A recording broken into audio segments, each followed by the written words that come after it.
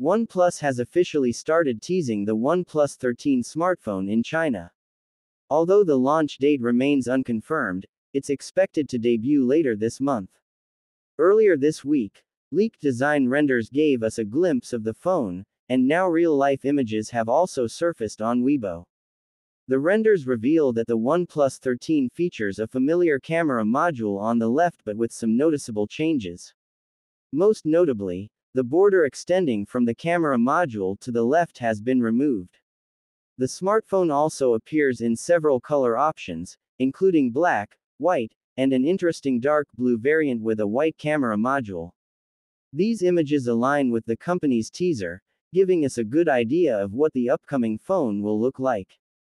The teaser also includes the phrase, "See you next week," suggesting the launch could happen soon, possibly next week. The OnePlus 13 is rumored to feature a 6.8-inch BO-X2 LTPO AMOLED display with a peak brightness of 6000 nits and 1600 nits in high brightness mode (HBM). It's also expected to come with a large 6000 mAh battery, an IP68/69 water resistance rating, 100W fast charging, and 50W magnetic wireless charging. Moreover, the smartphone is also expected to be among the first to feature a Qualcomm Snapdragon 8 Gen 4 8 Elite processor.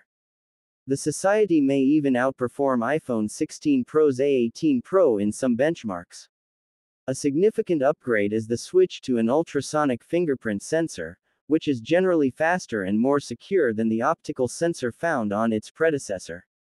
Unlike optical sensors, ultrasonic ones can work with wet or dirty fingers, a feature seen on top-tier phones like the Samsung Galaxy S24 Ultra and Pixel 9 Pro.